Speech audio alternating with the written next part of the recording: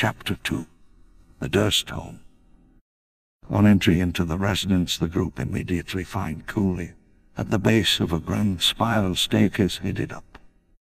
Cooley, a blood hunter by trade, says he was led here from the mist by two children begging him to save their brother, Walter, in the attic and kill the monster in the basement. Sharing their experience with the children, they attempt to leave the home to seek the little ones. On trying the door, however, it seems to be locked tight. Beginning their search, taking note of how clean everything was, they examined the main hall, finding the bizarre woodcut motif along the stairway. It showed, if he touched wood, upon close inspection, sinister snakes woven in with the vines and skulls adorn the piece. Celine grabs a sword from the fireplace, a simple longsword with a cameo on the crossguard of a windmill.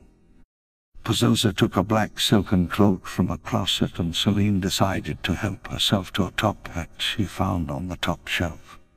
Deciding to search the rest of the floor before heading up, the group went into a room resembling a hunting parlor.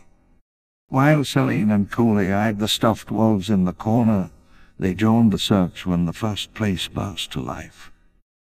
Ian unlocked a cabinet in the corner, finding 3 different crossbows, and the bolts to accompany each. When looking back toward the stuffed wolves, they swore they had moved, opting to tie the beasts up in rope just in case they decided to be more animated. Cooley barred the door as they left with a chair from the table in parlor. Moving into the dining room, Ian opted to try a bite of pristine feast that lay on the table for them. Ian luckily resisted an immense urge he felt upon eating the bite to sit and eat the entire table's worth of food. Making it into the kitchen, they found a fully stocked pantry and a dumbwaiter. Sock opted to send up the box and then looked down the shaft, only narrowly being saved by Pazuzu. On heading up to the second floor, Sokka decided to vandalize all of the display armors, wrecking them. This floor was pristine and well cleaned as well, not a speck of dust in sight. In the hall they found a family painting, labeled in the corner.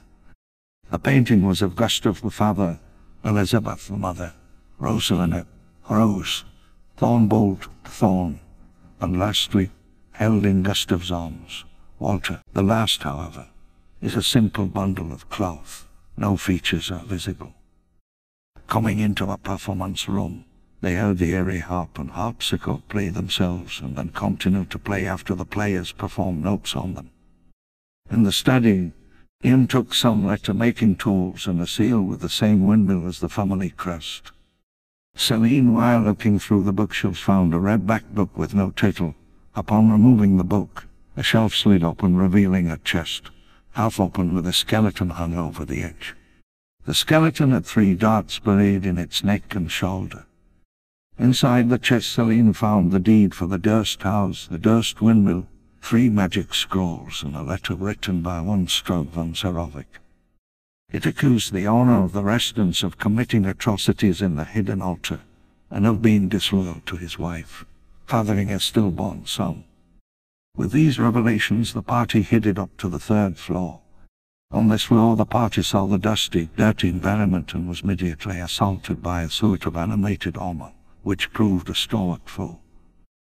Choosing a room labeled Rosemary, the name roughly scratched through multiple times. They entered the room of who they believed to be the nursemaid. Inspecting the balcony, Ian found that while the balcony itself was visible, anything beyond the edge was simply mist.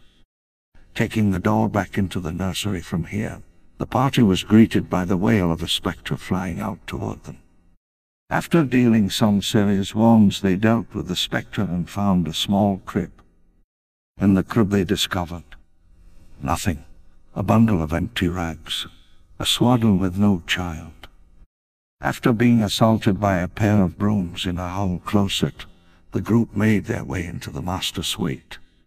Here they found the hanging body they believed to be Gustav.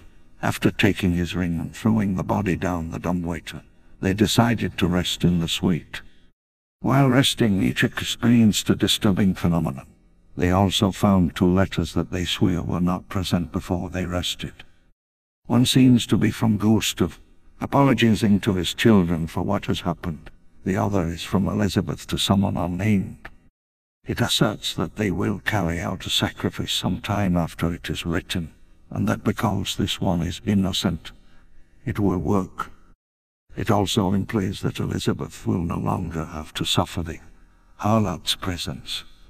The group surmises this harlot to be Rosemary, the nursemaid, who likely had a tryst with Gustav. Cooley asserted that the innocent they planned to sacrifice might well have been Walter. Finding a hidden stairwell, the party went up into the attic. Here they found the body of who they believed was Rosemary stuffed into a storage trunk. Pazuzu seen that the bones around the ribs and shoulders were covered in nicks and gashes. In the storage room they found the hidden staircase that they believe leads to the basement. They also found the children's bedroom. Using a key that Ian had taken from the study desk, he opened the door to the bedroom, and there among the toys, the playhouse, and the beds, were the remains of both Rose and Thorn, the latter still clutching his stuffed bear. Upon touching the remains, the group was greeted by the spirits of the children. They asked several questions of the two deceased heirs, learning that they were always locked in their room when their parents went to deal with the monster in the basement. Rose begged them not to leave and go through the hidden stairwell. As they left, however, Sako and Ian became possessed by Thorn and Rose, respectively. On seeing Ian become extremely uncharacteristically bossy, and Sako hiding behind Ian's body, Cooley correctly identified them as being possessed by the children's spirits. Pazuzu convinced the children to leave the bodies of his comrades. As they made their way down the tight stairwell, each torch flared to life as they passed, descending ever deeper, eventually making their way below the earth itself.